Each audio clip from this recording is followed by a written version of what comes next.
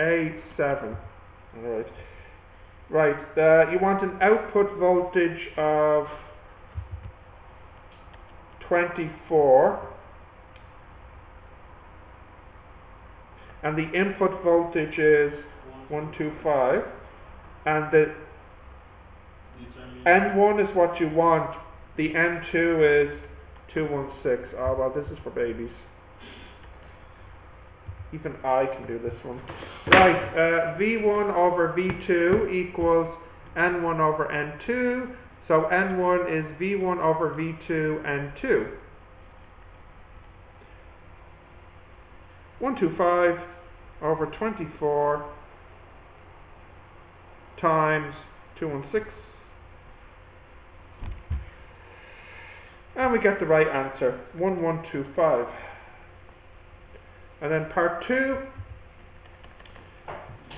what is the current when the resistance is 8? So, oh, what's the current in the primary circuit? Oh, when the secondary circuit is connected across an 8 ohm resistor. So the resistance in the second one is 8. Well, does that mean I have to find the current, doesn't it? Ah, rats. Is there any quick way to do this? What? No. No, there should be. It's only 2 marks.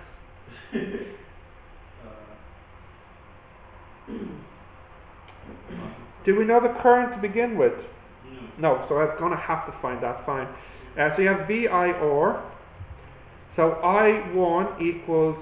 No, we don't know the OR1, do we? No, so I'll have to start with finding current 2.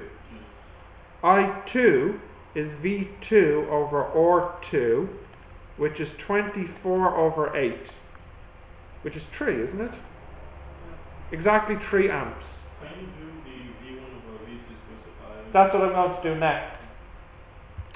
So you know that V1 over V2 equals I2 over I1. Yeah, or actually that feels weird. I'm going to say it like this.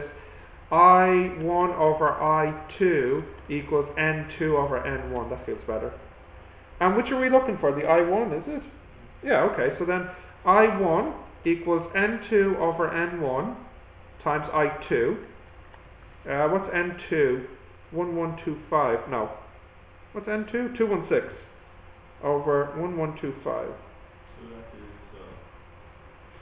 0.576 amps, which is correct.